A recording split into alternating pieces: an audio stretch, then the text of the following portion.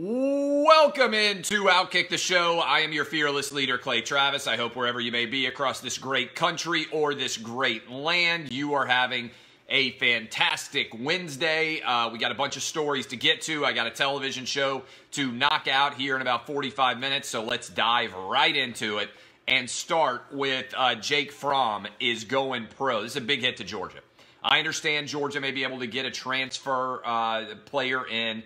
Jacob Eason was at Georgia as a five-star. We all know that you had a situation where he decided to transfer to Washington, and then you get Justin Fields deciding to transfer to Ohio State. So you effectively have three five-star quarterbacks. Only Justin Fields will be left. Georgia going to have to go back to the drawing board. They're also losing a lot of offensive linemen. I think this means that you have to make the Florida Gators the favorite to win the SEC East now, with Jake Fromm going the best returning quarterback, I believe, in the entirety of the SEC is going to be what Florida's got coming back.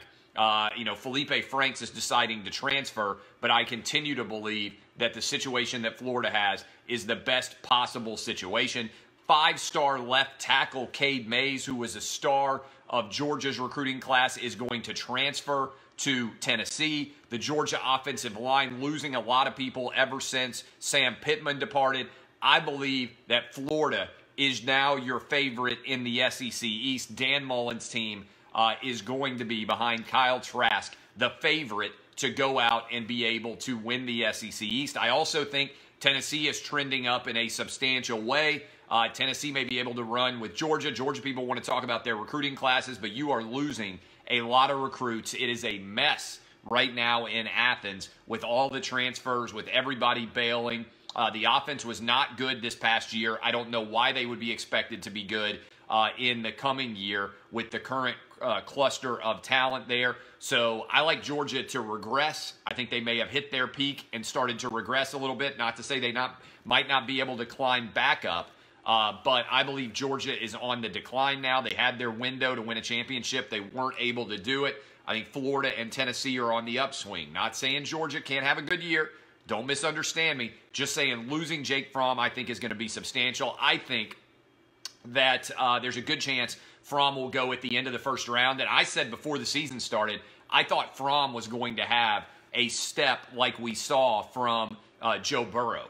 And I still believe that it was the offense that really handcuffed him in Athens. They were awful on the offensive side of the ball. The wide receiving talent was weak. They didn't use DeAndre Swift very well. The absence of Jim Chaney, I believe, was substantial in terms of their overall talent on the offensive side of the ball when it comes to production. George Pickens looks great in the Sugar Bowl, but I think there are ominous signs right now in Georgia in terms of them being able to compete at a higher level. Somebody said, what makes Tennessee better than 8 wins next year? The third year in Jeremy Pruitt's system. Third year in Jeremy Pruitt's system, and the fact that they are going to have now almost a full complement of talent. They had a lot of young people playing a lot of snaps at Tennessee this year. A lot of true freshmen.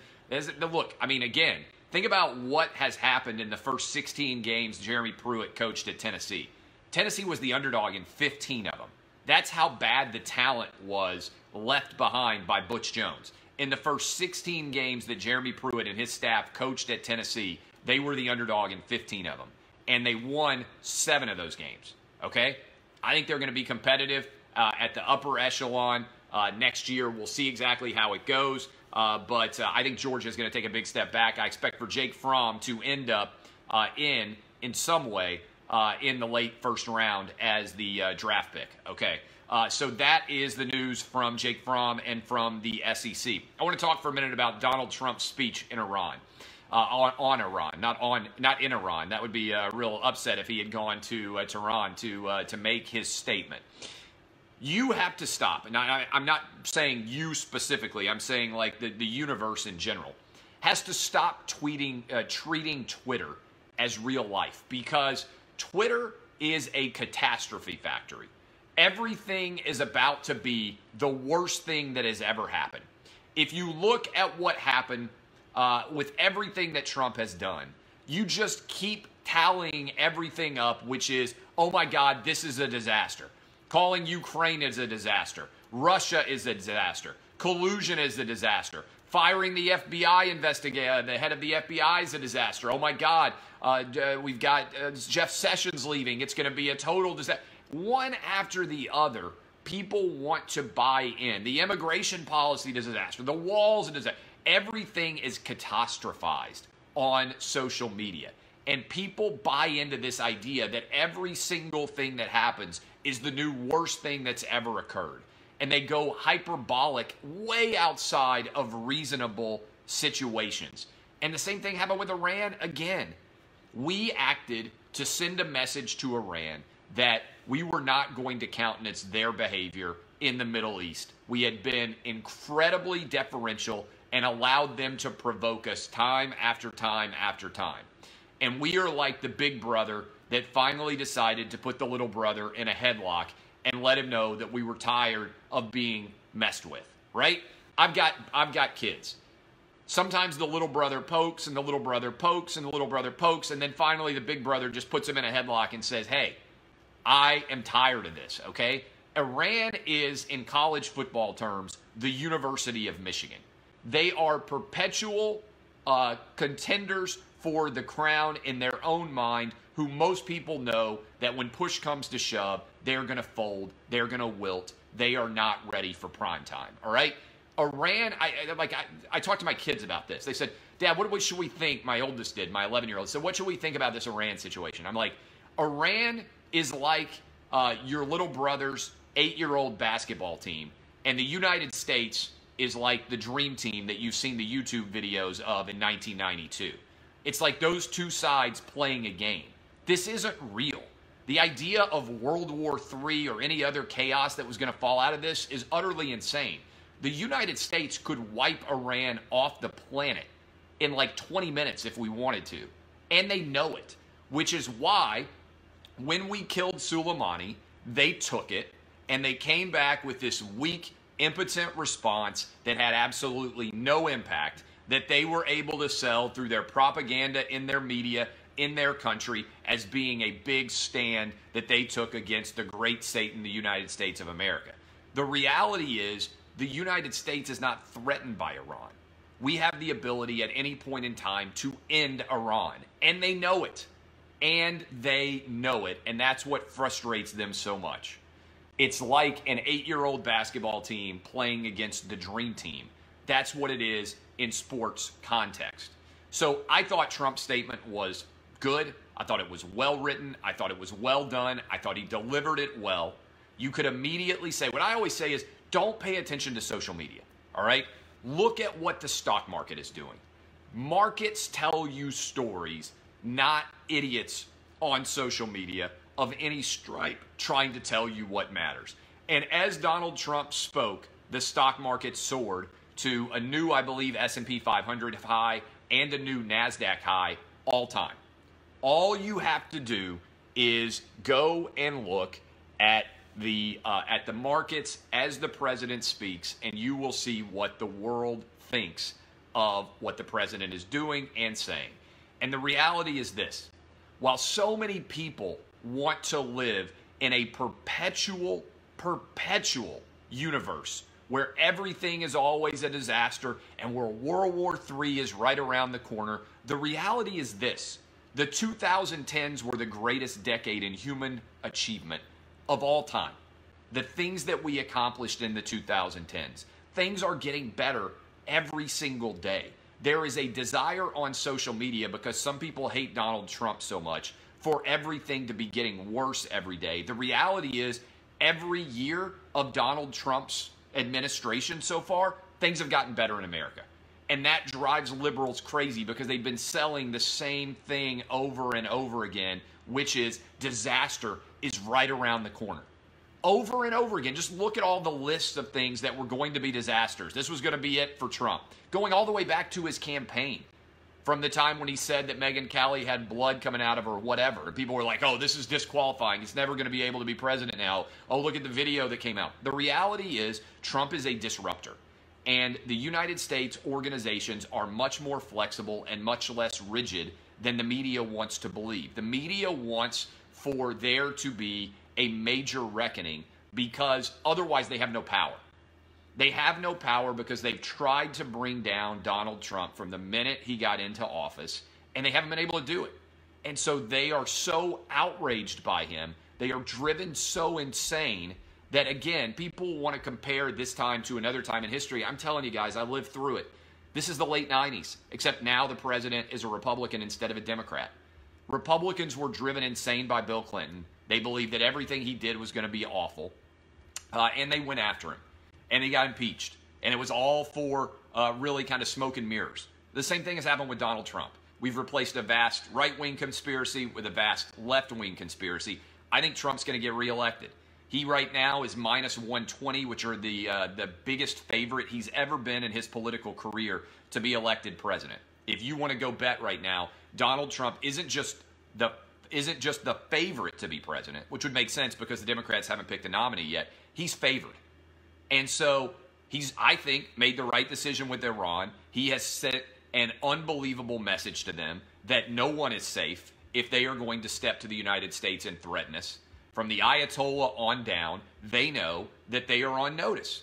And you can make an argument that they may have even intentionally tried to avoid hitting and injuring anybody at the U.S. military base because they were so afraid of the way that Trump would respond. They gave an impotent, broken response that they will sell to their unfortunately behind a totalitarian wall group of people in Iran. The rest of the world will know that they are weaklings and that they have no ability to do anything on a substantial scale. And so this is a big win for Trump. As much as people might hate that Trump took this action, it was dramatic, it was severe, and it was significant. And I see it as a huge win for the United States and our geopolitical standing in the Middle East. In particular, I see it as a big win for Iran, knowing that we won't mess around again. All right, Tom Brady puts out talk about range. We cover a lot of range on this show. Tom Brady puts out a statement saying, quote, he has more to prove. Right now, you can bet on the odds markets as to where Brady will be playing. We're going to discuss this on Lock It In a little bit. I kind of think that it's going to come down to a debate inside of New England with Belichick and Kraft over how many years they want to guarantee to Brady. I don't see Brady wanting to do a year at a time. I think he's going to want a 2-year commitment. Will the Patriots give him a 2-year commitment? If not, then I think there are a lot of teams out there that will kick the tires on whether or not Tom Brady makes sense going forward, whether it's the Chargers, whether it's maybe the Panthers, whether it is the Dallas Cowboys, Chicago Bears. There are a lot, Miami Dolphins. There are a lot of teams out there, I think, that are in desperate need of a quarterback, that believe they're only one quarterback away, the right quarterback away from being able to contend for a Super Bowl. I would have put the Titans in that mix, maybe the Tampa Bay Buccaneers. I would put a lot of teams in that mix. Same teams that Phillip Rivers will be looking at, by the way. Same teams that maybe Cam Newton will be looking at, Teddy Bridgewater, Marcus Mariota, Jameis Winston. It's going to be a really exciting offseason, not just as it pertains to Jake Fromm, to Tua Tagovailoa, to Joe Burrow, to Jacob Eason, to all of the first-round potential quarterbacks, but also for what's going to happen with all of the free agents. I think for the best aspect of his legacy, Brady should finish his career with the Patriots. I think that's a better legacy for him than going elsewhere. But I think Tom Brady wants to be wanted. He's a lot like a Hollywood star who suddenly gets divorced. He needs to hear that he's still got it, that people still want him. And so I think the best possible solution for Brady after a lot of flirtation will be to end up back with the New England Patriots. The question is, does Belichick really want him, or would Belichick like to turn the page and start to prepare for a tenure after Brady? Because I think both these guys would like to, in their ideal world, prove they don't need the other person to win a Super Bowl. I think Brady would like to win a Super Bowl without Belichick to prove that he was the most important part of the Patriot dynasty. These guys have egos. I think Belichick would like to win a Super Bowl without Brady to prove that he is the most important part of the Patriot dynasty. Both of these guys want to be given all of the credit. The reality is neither could have accomplished what they did without the other. 20 years ago at this date and close to this time, I was, instead of being an old man at 40, was a young, spry, 20-year-old college kid, and I was in the stands at Adelphia Coliseum at the time it was called, for the Music City Miracle, which is one of the most iconic plays in the history of football, college or pro. I was sitting in the north end zone. I had a perfect view of the play developing. I was standing right there beside my dad. We were watching the Bills against the Titans. I saw the kick come down. I was convinced it was a defeat. Saw the throwback. Saw Kevin Dyson come running down, and the stadium went insane. It was a bitterly cold day in Nashville. I know there's a lot of people who claim to have been there. Let me tell you, there were a lot of people leaving. I was still there. I was standing up in the seats, and I was terrified. It felt like that review right after the play lasted forever before they came out and announced that it was a lateral and that the touchdown stood. And it was as joyous of an occasion as I have ever been a part of in a football stadium. I can't believe it has been 20 years now. 20 years since that game was played. The Titans went on to beat the Indianapolis Colts and the Jacksonville Jaguars to advance to the Super Bowl and end up losing by a yard. We didn't know how good we had it as young Titan fans then. That was, by the way, just a couple of years after the University of Tennessee had won a national championship as well. So the state of Tennessee was literally the focal point of the universe. I think the toughest loss during that Titan dynasty year was not the Super Bowl. It was the next year against the Baltimore Ravens in the divisional round of the playoffs when the Titans held them to like 120 yards of total offense. And the Ravens and Ray Lewis, they managed to block a field goal and return it for a touchdown. They managed to intercept the pass and return it for a touchdown. They had no business winning that football game. The Titans were the best team in the NFL that year, and I feel like that was the Super Bowl, and they lost it. So a big part of me doesn't just want to beat the Ravens this weekend for this season, which is obviously always the goal. But the Ravens have twice come to Nashville and beaten the Titans as the #1 overall seed in the AFC. I was at both of those games, and in both of those losses, the Titans were the better team that happened to choke away the game. Ravens are the better team than the Titans this year. There's no doubt. I would like for the Titans to get some revenge. They went on the road and beat the Ravens a couple of years after that, but I would like for them to get some revenge here and be able to beat the Ravens, to get revenge for the year when we should have been, one of those 2 years at least, really both of them, we should have been able to host the AFC Championship game in Nashville. So that was 20 years ago today. If you haven't heard that call, if you haven't seen that video, if you're a young guy or girl out there watching this right now or listening to it, go back and check it out. Your esteemed host here was still a young man, couldn't even drink a beer legally when that happened 20 years ago. Finally, I got to go do television here in a minute with Lock It In. But how about Harry and Meghan are entering the transfer portal? They have decided that they don't want to be members of the royal family anymore. This is a weird story. I don't know what's going on with Meghan, but this feels like a relationship where if you have a friend who gets married to the wrong person and then suddenly they start becoming an entirely different person. I don't know anything about Prince Harry, right? I don't know anything about what he's actually like, but this feels like a broken relationship.